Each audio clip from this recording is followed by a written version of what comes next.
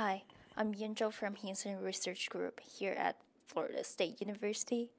I'm here to briefly introduce my paper recently published on PCCP titled Examining the Role of Acceptor Molecule Structure in Self-Assembled Bilayers, Surface Loading, Stability, Energy Transfer, and Upconverted Emission. Essentially, we synthesize 5 different acceptor molecules and incorporate them into self-assembled bilayers on a zirconium dioxide surface to harness photon upconversion via triple annihilation. Then we studied how the structure of acceptor molecules influenced the surface loading, the stability, the energy transfer within the system, and the upconverted behavior. Photon upconversion via triple annihilation is a 2-photon in, 1-photon out process. So in the system, there will be sensitizer molecule as well as the acceptor molecules. First of all, sensitizer molecule will be excited to the first excited singlet state, then go through a fast intersystem crossing to the triplet state. Then triplet energy will be transferred from the sensitizer molecule to acceptor molecule. When 2 acceptor triplets close to each other, one will go back to the ground state, and the other one will go to the first excited singlet state. Then we can harvest a high energy photon from the fluorescence of the acceptor singlets. In our group, we used a unique bilayer structure to harvest photon conversion. Here we have our acceptor molecule chemically bound to the metal oxide surface through a phosphonate binding group. Then the sensitizer coordinate was the acceptor molecules through a zinc linking ion. And we prepared this bilayer by a stepwise soaking method, where we take the metal oxide surface and soak them into the acceptor molecule and then the zinc linking ion solution and then the sensitizer molecule solution. Recently, our group reported a study for 2 energetically similar phenolphthalein molecule acting as acceptor in our bilayer system. We found that changing the phosphonate binding group from para to meta position resulting in a 3-fold decrease in TTA-UC emission quantum yield. So in an effort to further elucidate the role of acceptor structure on TTA-UC in bilayer film, here we report synthesis of new anthracene dyes and the study of their photophysics properties in solution on fumes and combined with sensitizer in the bilayer film. First of all, we design and synthesis acceptor molecules. Acceptor 1 to 4 were prepared by following previously published procedures with minor changes. And the multi-step synthesis of acceptor 5 is shown here. So initially, we attempt to generate 5D using NBS following a previously published procedure. However, the bromination was unsuccessful, presumably due to the higher reactivity of the 9-10 position of anthracene core. So instead, the product was synthesized by oxidizing the methyl groups with chromium trioxide, followed by the reduction and the re-aromatization of the anthraquinol core and further reduction to obtain 5C. Bromination at the methyl position was then achieved with phosphorus tribromide, and then finally the ester group cleaved to yield 5. We then studied the photophysics property of acceptors in solution. As we can see, the absorption features of 1 to 5 are similar to the characteristic vibronic progression of anthracene, but with redshift. And the trend in emission for acceptors is comparable to that we observed for their absorption. Acceptor 5, with the lowest absorption extinction coefficient, has the smallest emission quantum yield as well, which is due to a 4-fold decrease in Kr and an order of magnitude increase in KNR.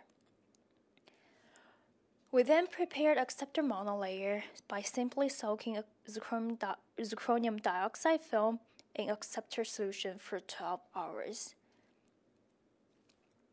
The dyes exhibit the same absorption features as their exclusion.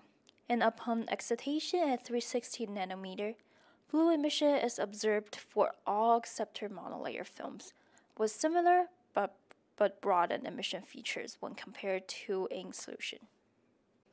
We then studied the surface loading of acceptor monolayer. Acceptor 3 has the lowest surface coverage and the largest center-to-center distance between acceptor molecules. However, all the intermolecular spacing are sufficiently close so that intermolecular Dexter energy transfer and triple-triple annihilation can occur. We then studied the photostability of acceptor monolayers by monitoring changing absorption spectra of the film under continuous 365 nanometer irradiation. And as we can see, of the films, 4 and 5 were the least stable ones, while 1 and 2 are slightly more stable.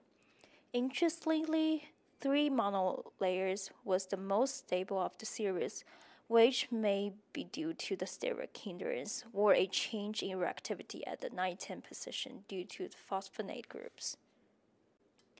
The bilayer film was prepared by soaking the chrome dioxide film into acceptor, then zinc linking ion, then sensitizer molecule solution. Each step is monitored by UV-Vis or ATR-IR spectroscopy.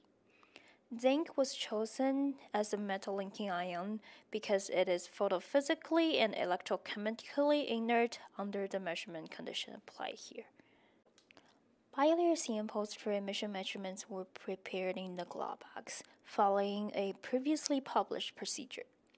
Upon a direct excitation of sensitizer molecule at 532 nanometer, all the bilayer exhibited blue emission featuring from 420 to 500 nanometer that resembles the acceptor monolayer emission under direct excitation of acceptors at 360 nanometer.